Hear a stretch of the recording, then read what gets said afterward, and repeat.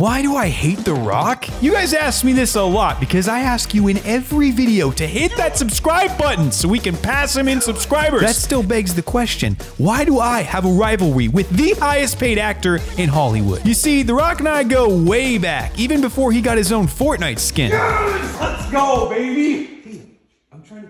YouTube video. I'm trying to pretend like I killed The Rock. When we were kids, he used to pick on me for my height, but as I grew older, I got over that. He's clearly taller, more handsome, and more successful than I will ever be. And even though my wife keeps telling me to stop making up fictional stories, it wasn't until he left me on red after promising me a role in his movies that I couldn't hold it back any longer. So subscribe, it's just too easy.